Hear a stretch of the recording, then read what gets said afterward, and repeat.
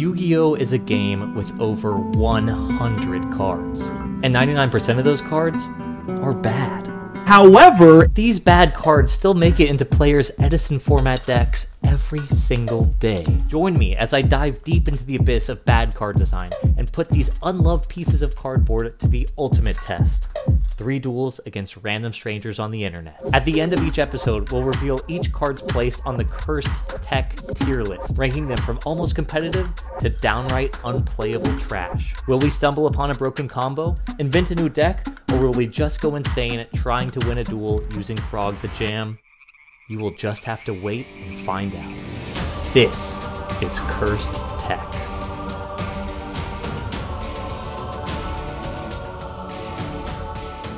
Hello and welcome to the 6th episode of Cursed Tech.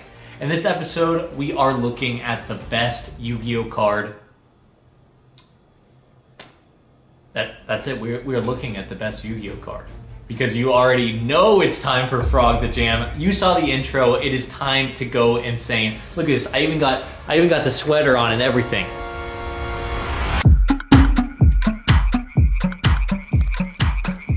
Frog the Jam came out in a McDonald's Happy Meal pack. I'm not joking. This is a McDonald's card in 2002.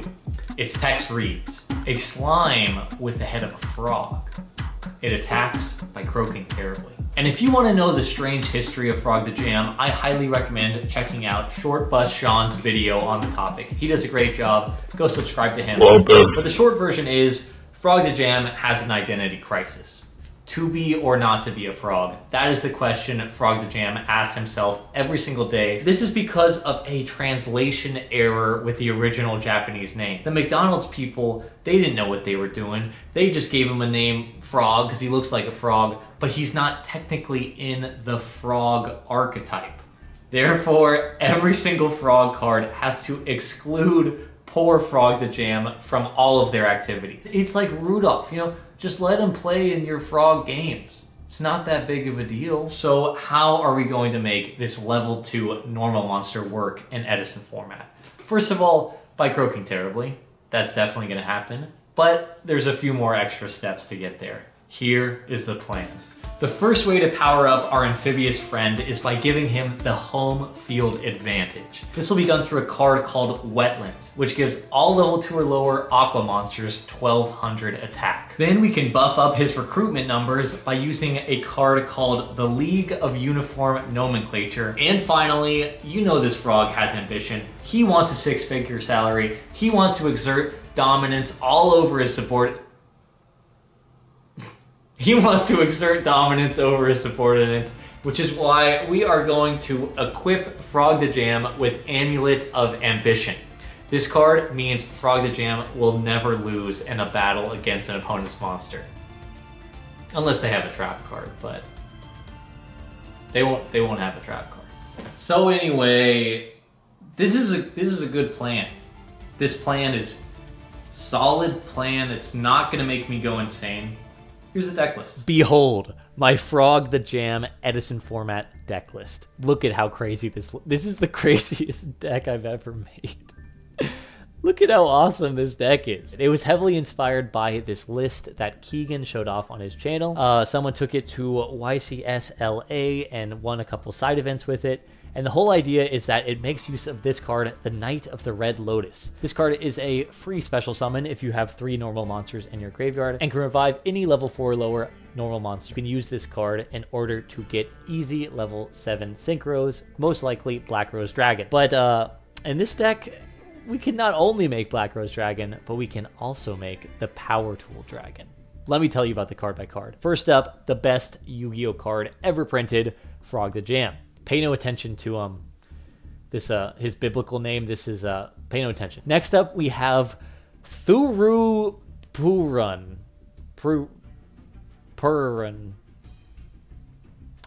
A strange one-eyed monster that can fell an enemy with a single stab of its spear. Next up, you can't go wrong with the Psychic Kappa. I mean, look at those hands. Look at that tongue. And you know we've got the Water Spirit. This is a creepy looking card. This is the creepiest little guy. What is this? What is this card? It's a tuner. It's the Aqua. Next up, we got the Knight of the Red Lotus. Then you got the Frog Engine. I've talked about it enough times on this channel. It's good. It's really good. Very good in this deck because all these guys get an extra 1200 attack from Wetlands. So this is one of my favorite cards in the deck. Enchanting Fitting Room. This card could summon, theoretically, 4 monsters. If the top 4 cards of your deck are normal monsters, you can summon all 4 of them. So you know we got to play 3 of that. It can summon Frog the Jam. And now we have some equipped spells to search off of our Power Tool Dragon. Symbols of Duty is great because it can revive any monster in either graveyard by tributing a normal monster. And probably my favorite card in the deck is the Amulet of Ambition. This card turns any of your puny little guys into war machines. It stacks with the Wetlands, making your guys into ginormous monsters. And I just love thinking about this guy doing 5,000 attack. Next up, we have Common Charity because we are playing way too many normal monsters. And we have a way to get multiple normal monsters onto the field. The side deck shows off an alternate strategy in order to try to OTK, which is extremely fragile and will probably never happen. But, you know, that's Yu-Gi-Oh! For you. Let's get into the duels. This first match, we are up against Zombie Hero, and we are going first. So we're just going to normal summon our Thuru Purun. Then we're going to set the League of Uniform Nomenclature, activate Wetlands, and pass. This guy is at a whopping 1650. I repeat, 1650. It's not like you can just normal summon a monster with more attack than 1650 in Edison format, so obviously we are in a very good spot. Our opponent is just going to set a monster and pass their turn. We draw the best card in our deck, the Knight of the Red Lotus. We are then going to go to the main phase and activate the League of Uniform Nomenclature. This will summon out 2 more Thuru Purun. Thuru Purun from the deck. Now we're doing some real stuff. We are going to normal summon the Substitoad, summon out a Swap Frog from the deck. This Swap Frog is going to activate its effect. This will send a Water Spirit from the deck to the graveyard. We're then going to activate Substitoad yet again, summon out another Swap Frog to send another Water Spirit. Then we are going to special summon the Knight of the Red Lotus from our hand because we have 3 normal monsters in the graveyard. We're then going to use Substitoad's effect to get another Swap Frog from the deck. This will send a Treeborn Frog. Then we're going to activate Swap Frog's effect to return it to the hand in order to get an extra normal summon of a frog monster this turn. We're then going to activate Knight of the Red Lotus, bringing back the Water Spirit, and we are going to synchro into a Power Tool Dragon. This Power Tool Dragon is going to reveal some equipped spell cards from our deck, adding a Symbols of Duty. This Symbols of Duty will send the Thuru Purun to the graveyard to summon the Knight of the Red Lotus. This Knight of the Red Lotus is going to bring back the Water Spirit yet again, and we can go for a second Power Tool Dragon. We add the Amulet of Ambition to our hand, and then we are going to use our extra normal summon from the Swap Frog that we return to our hand to normal summon a Unifrog. We're then going to go to the battle phase, attack directly for 1600 because this Unifrog is gaining 1200 from the Wetlands. Then we're going to attack into this face down with the Substitoad. They're going to search their deck for an Infernal Prodigy. We then attack our opponent for 2200 with this Swap Frog, 2300 with this Power Tool Dragon, and the final 2300 for game. It does not get much better than that with this deck. Alright, it is time for game number 2, and we are going second. Our opponent is going to normal summon a Fossil Dyna, set to back row, and pass their turn. We draw for turn, and it is a Dupe Frog. We are then going to set that Dupe Frog, and then pass the turn back to our opponent. Our opponent is going to activate Reinforcement of the Army in order to get a Dark Grepher from their deck to their hand. They're then going to normal summon an Elemental Hero Stratos. This will let them search their deck for a Malicious. They then go into the battle phase, attack into our Dupe Frog, taking 200 damage. They are then going to pass the turn back to us. And we draw a great card, the Knight of the Red Lotus. We are then going to normal summon Thuru Purun. We normal summon Thuru Purun. And I mean, look at this guy. He's got a single jab of his spear. He looks ambitious to me. We're going to power him up. And this guy, he can just attack over the Fossil Dyna. He gains 1,000 attack points, so he goes up to 1450, and and we pass the turn to our opponent. Our opponent normal summons a Dark Grepher, activates the effect, discarding a Malicious. They're going to send a Plague Spreader from their deck to the graveyard, activate that Plague Spreader, returning a card from their hand to the top of their deck. Then they're going to use that Plague Spreader and the Stratos in order to make a Brionic. They activate the Brionic, discarding a card in order to bounce, I'm not joking, the Amulet of Ambition. Anyway, he attacks into our Dupe Frog. Our Dupe Frog will activate its effect in order to add a Swap Frog from our deck to our hand, and then he's going to clear our ambitious Thuru Poo Run. Then he passes his turn. What else is he going to do? This is going to be a good turn for us. We're going to special summon this Swap Frog from our hand, discarding a Psychic Kappa. This will send a Water Spirit from our deck to the graveyard. We're then going to use Swap Frog in order to bounce it to our hand. Now that we have 3 normal monsters in the graveyard, we are going to special summon Knight of the Red Lotus. We call priority in order to special summon out this Water Spirit. And then we can go into a level 7 Synchro in Black Rose Dragon. Our opponent has the Solemn Judgment, but this is no problem for us because we have some more plays. Also, pay attention to their life points. 38, 25. Life points are going to be very funny in the rest of this game. We are then going to special summon Swap Frog from our hand, discarding the Substitoad, sending a Treeborn Frog from our deck to the graveyard. We then normal summon this Substitoad and call priority in order to summon out a frog from our deck. We're then going to summon Swap Frog, do some Substitoad shenanigans, you know, we get a bunch of guys. From the deck, we are going to end on a Dupe Frog and a Unifrog. We are then going to activate Enchanted Fitting Room now that we have cleared our deck of a lot of random frog monsters. And thankfully for us, this mills 2 more Thuru Poo Runs. I mean, that's pretty good. That's pretty good if you ask me. We're then going to equip this Amulet of Ambition that our opponent foolishly returned to our hand to the Thuru Poo Run and attack into our opponent's Brionic. There is a 4-level difference, so in the damage step, this card will gain 2,000 attack, going up to 2,450. We're then going to attack with Unifrog, dealing 400 damage, and because we have a Dupe Frog, we can pop his back row, and then we just pass our turn. I mean, what a powerful turn from the normal monster deck. Our opponent is then going to activate Soul Release, but buddy, the problem is this Thuru Poo Run on the field. You think we care about Treeborn Frog? We can't even bring Treeborn Frog back. Our opponent tries to attack into our Unifrog, but unfortunately, we have Dupe Frog, so he has to attack this card first. He's then going to just pass his turn. We draw a Water Spirit, which is not a bad card to draw at all. We're then going to normal summon the Water Spirit and synchro 3 monsters into a magical android. This will let us clear this Dark Grepher and get in for, I repeat, 450 damage.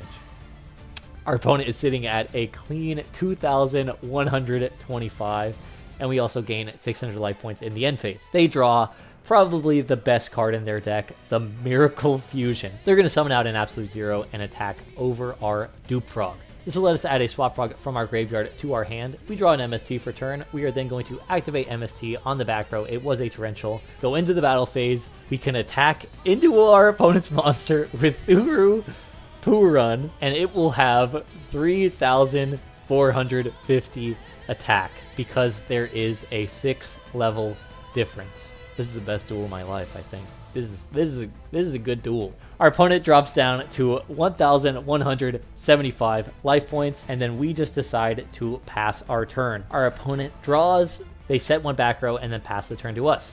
We normal summon a Swap Frog, go to the battle phase, attack our opponent for 1,000, and they have 175 life points. They're going to set 1 more back row and pass the turn. We draw a Psychic Kappa. I mean, I really wish that was Frog to Jam, but sometimes you're not that lucky. We're going to normal summon the Psychic Kappa, go to the battle phase, attack for game. Just kidding. They have returned from the different dimension, which is going to drop our opponent to, I repeat, 88 life. They have 88 life points. My opponent has 88 life points. And then we can't do anything else, so we just pass the turn. My opponent draws for turn and admits defeat. I know I don't normally interrupt mid-duel, but what you guys just saw was the second game I played with the deck. And I was feeling good. I mean, it was an interesting game. I won. showed off the deck. It was very cool. And then I'm just thinking, okay, all I need to do now is win the game using Frog the Jam, because he didn't actually win the game. So then I tried a bit more, and I started losing. And I kept losing, and losing, and losing. Not like this. Not like this, come on. Not like this. Okay, I run 12 normal monsters. All I need to do is just draw one normal monster.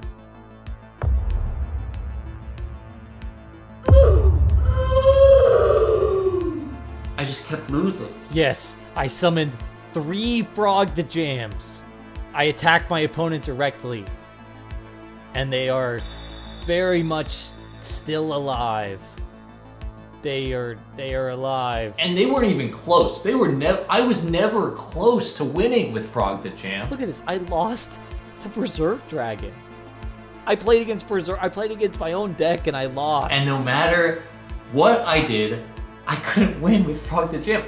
I tried for days. And after every single game, I got a little bit more frustrated and a little bit more upset and a little bit more angry. And I realized that the intro is divine prophecy. Or will we just go insane trying to win a duel using Frog the Jam?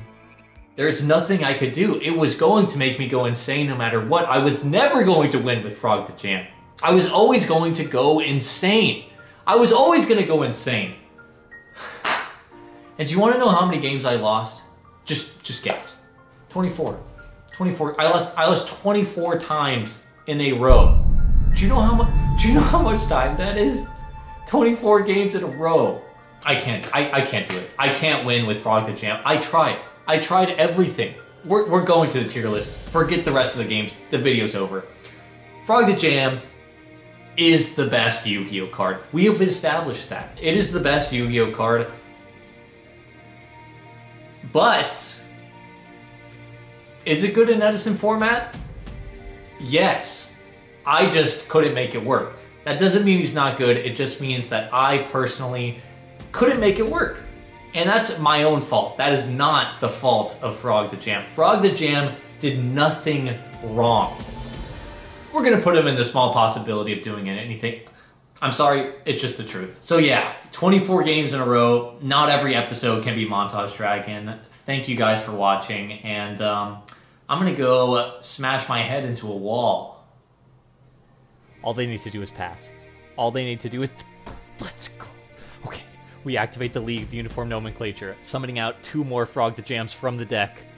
Then we are going to draw for turn. Then we activate Delta Attacker. All the Frog the Jams can attack directly. Then we activate 1000 Energy, giving them an extra 1000 attack. They are each at 2,900 attack. Attacking directly is game! Let's go! We won! We won with Frog the Jam! It's over. It's over. Oh my... Oh, okay. What am I doing with my life? Oh my god.